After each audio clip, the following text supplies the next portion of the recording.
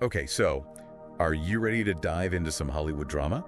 Always? Because we've got some big news to unpack.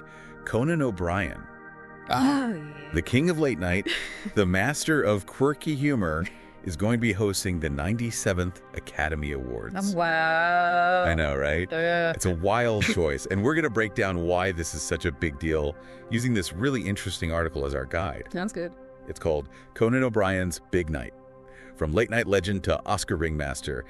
And it really gets into why this is such a departure for the Oscars and what it could mean for the future of the show. Yeah, it's fascinating because Conan's career has been so diverse. I mean, he's written for The Simpsons, he's had multiple successful late-night talk shows, he has a popular podcast, and he's even done international travel shows. And he's hilarious in all of them. Exactly. But the Oscars are known for being very formal, very glamorous and prestigious.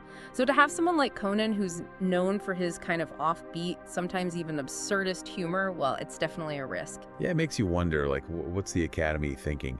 The article mentions that they were considering John Mulaney before Conan, another comedian who's known for being really relatable. Right. It almost seems like they're trying to shake things up a bit. Yeah, it's a clear shift in their approach. I think they might be hoping to attract a younger audience, maybe a more diverse audience, people who wouldn't normally tune in to the Oscars. Yeah, I mean, the Academy CEO, Bill Kramer, and their president, Janet Yang, are quoted in the article saying that Conan is the perfect person to host and that they love his humor and his passion for movies, But he's also the guy who made a Taco Bell joke when they announced he was hosting. Right. So it's are they really prepared for Conan to be Conan? Because his humor can be pretty self-deprecating, pretty out there. Absolutely. And that's the big question. Is he going to tone it down for the Oscars? Or is he going to bring his own unique brand of humor to Hollywood's biggest night? Yeah. And can you imagine if he throws in a Taco Bell reference during the monologue? That would be amazing. Honestly, I think his background as a writer is really important here.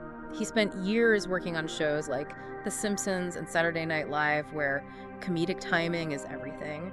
So even if he does throw in some surprises, I think he'll do it in a way that's smart and well-crafted. Yeah, that makes sense. And let's not forget, he's a pro at live television. He's been doing late-night shows for years, so he knows how to handle unexpected moments and connect with a live audience. That's true. And he's also really good at poking fun at Hollywood culture, but in a way that's still appreciative of filmmaking, It's a tough balance. Absolutely. He finds that sweet spot between satire and genuine respect. But I do wonder about the global audience. Will people in other countries get his humor, which is often very American, very pop culture focused? That's a good point. Will they understand the Taco Bell jokes? I mean, is the Academy risking alienating their core audience by trying to appeal to new viewers? That's the gamble they're taking. It could backfire, but it could also be a huge success. And I think that's what makes this so interesting. It's not just about Conan hosting the Oscars. It's about the Academy trying to stay relevant in a changing world.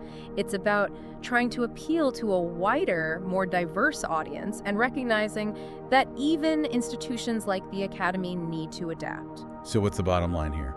I think we can expect a mix of classic Conan wit, maybe a Taco Bell reference or two, all presented in a way that hopefully respects the tradition of the Oscars, while also pushing the boundaries a little bit.